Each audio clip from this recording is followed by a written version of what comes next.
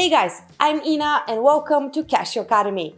Today we are going to be talking about walk cycles. We are going to cover everything from start to finish, from how to use references to how to add keyframes and common mistakes. But before we get started, I would like to say a few things. In this tutorial, I'm going to show you how to animate a walk cycle in After Effects using Duik. You can use any other rigging tool, but I love Duik and I use it every day. And if you're using any different rigging tools, you can still apply the things we're going to cover in this episode. So, walk cycles can look a bit scary, but they are not that hard to create, as you'll see later in this tutorial. All the project files for this tutorial are going to be linked in the description below, and they're free to use, but I strongly recommend you watch this tutorial first and create your own animation following our tips. So, let's get started.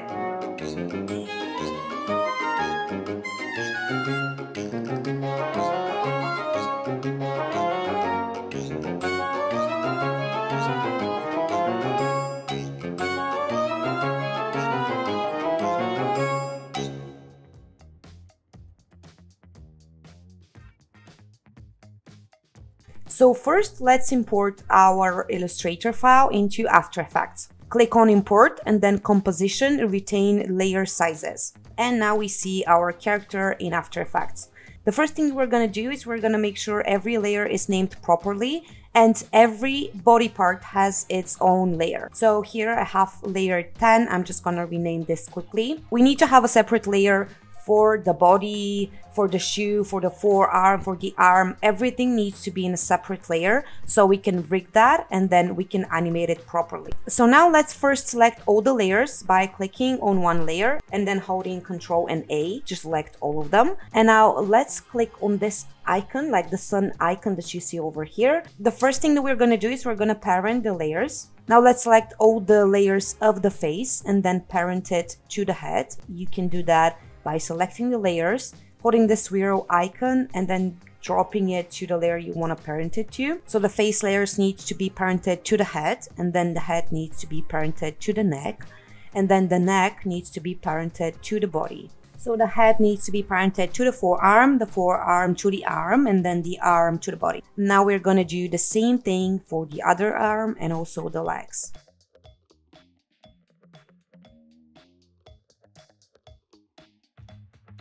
Okay, and now the hair needs to be parented to the head layer. So now let's hide all the layers that we won't need. In this tutorial, we're not going to be animating the face. We are going to hide all the face layers and we are also going to hide the neck. We can also lock the shadow and then hide it. Now we have a clear composition and it's time to start rigging. First, select the hand layer and move the anchor point. You can do that by clicking Y on your keyboard and then move this handle so it can connect to the forearm. Click R on your keyboard to bring up the rotation and start rotating it to see if the anchor point is placed properly. Move it a little bit more, start rotating. Okay, we just need to adjust a bit more and we are ready. Looks good, so now let's move forward with the forearm. Click this little dot over here so you can isolate the layer. And now do the same thing, clicking Y and then adjusting the anchor point. Click on the dot again to see all the layers. Click R on your keyboard and start rotating.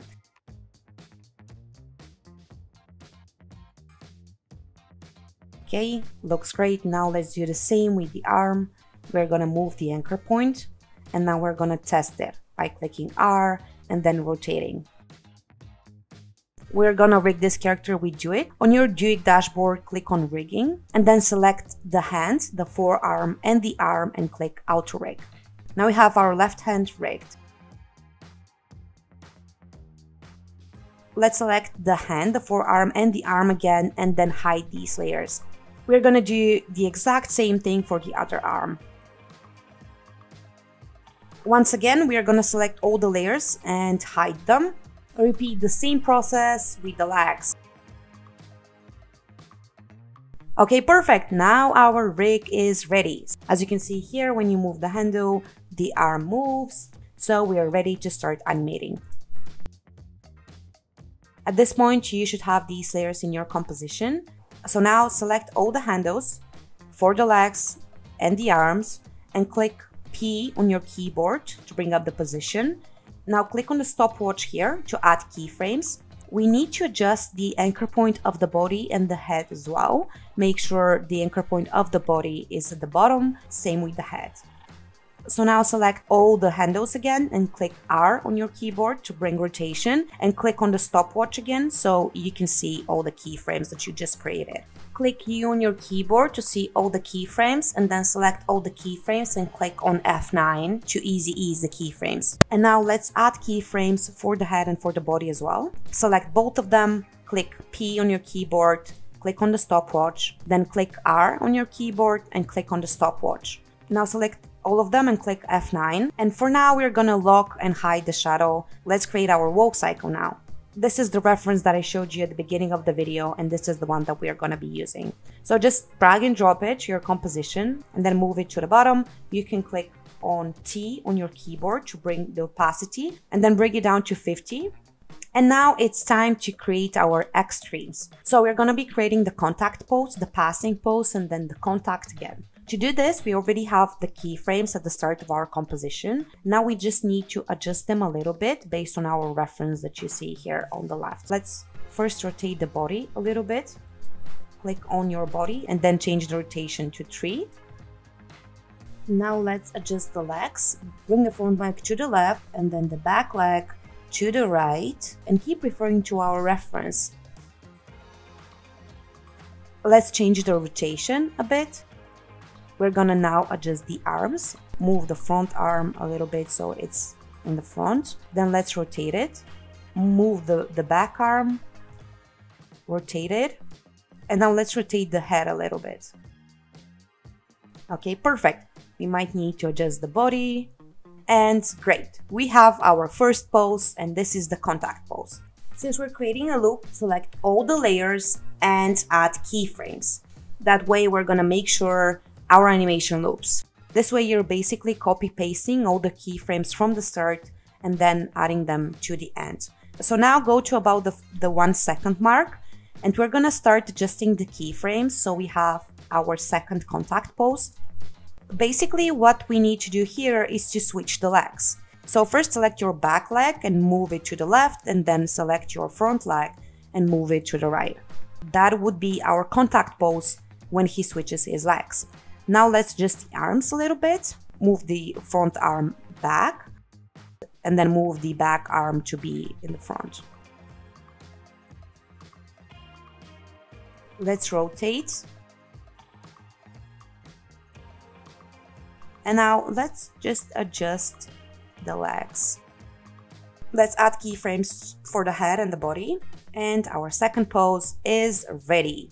So if we play it now, he looks like he's sliding. So we need to add the in-between poses as well. And this is what we're going to do now.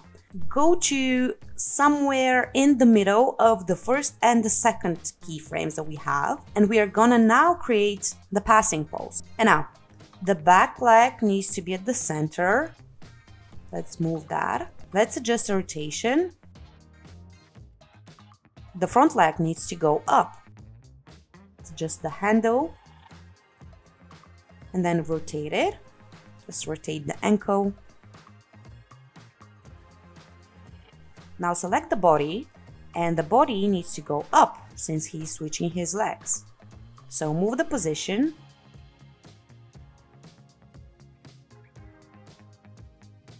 Now if we play the animation, it looks way better. Now we're going to do the same thing, but that will be our second passing pose. So the back leg needs to be up this time. I'm always used to adding keyframes for everything, so it's easier for me to adjust later on. Now go somewhere in the middle of the second contact pose and the third contact pose, and now let's create the second passing pose.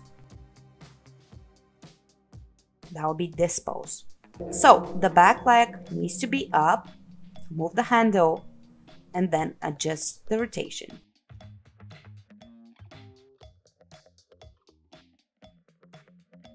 The body needs to be up as well, needs to go up, and we might need to adjust the arms a little bit, but we can do that later.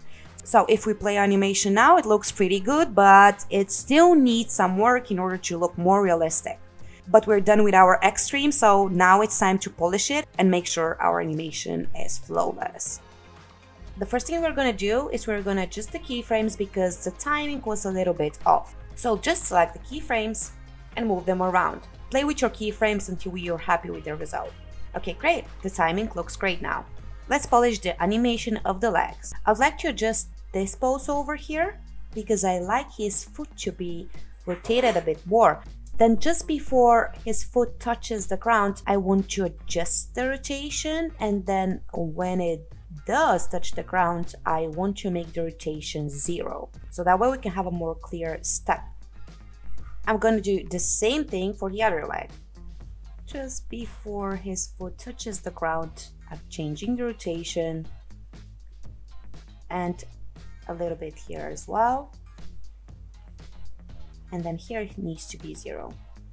Now don't forget to copy and paste this keyframe at the start too, so we can have a clear look. Okay, looks pretty good. You can play with the keyframes until you're happy with your animation. Feel free to adjust the handles a bit or rotate the body parts a bit more. So here's what I'm gonna do now. I need to offset the keyframes a bit. The reason why I'm doing this is because I want my animation to look more realistic. So I'm gonna adjust the keyframes for the legs. I'm gonna offset the arm keyframes too, especially the rotation. And I'm gonna offset the rotation of the body and the head.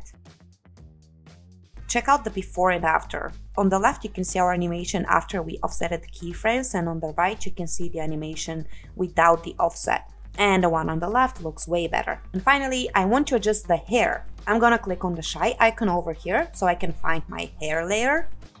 My hair layer is a shape. Notice that this is not a vector. I created a shape layer so I can adjust the path.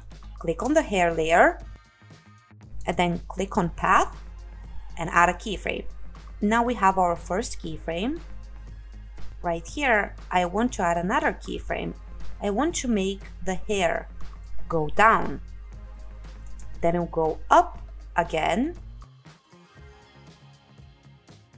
Then we'll go down again, and then finally we'll copy and paste the same position as the one on the start. So this is how it looks, and it looks pretty good to me. The final thing that I'm going to do is I'm going to animate the shadow. I'm going to add the keyframes for the position and the scale at the start of our composition. I'm going to adjust the scale. I'm going to adjust the scale again. Then I'm going to copy the previous keyframes. I'm going to do the same here and copy and paste the first keyframe. Okay, I think it looks great and our Woke Psycho is ready. And congratulations! Your Woke Psycho is ready. As stated earlier in this video, you can find the project files in the description. We are adding new templates every month, so make sure to subscribe to our newsletter so you never miss a thing. Don't close this video yet, since we are going to talk about the most common mistakes when creating your Woke Psycho. Let's look at this example. Do you notice something's off? The arms should always be opposite to the legs. So when the left leg is in front, the left arm should be back. In this example, it is the other way around, which makes the Woke Psycho look a bit weird. Now let's look at this example. Do you notice how unrealistic this looks? Well, this is because when you walk, you don't move every body part at the exact same time. And in order to make it realistic, you need to offset the keyframes a little bit. The head keyframes need to start a bit after the body keyframes, and the arms need to be offset a little bit too. If your Woke Psycho is part of an animated video or you want to add background, it is always better to move the background and not the character. A lot of artists animate the position of the Woke Psycho composition instead of the background, which makes the character look like he's sliding and not walking. Once again, guys, the project files will be in the description and you can download and use them for your own animation projects. But please like and subscribe to our channel. We upload videos every week. Thank you very much for your time and see you next week.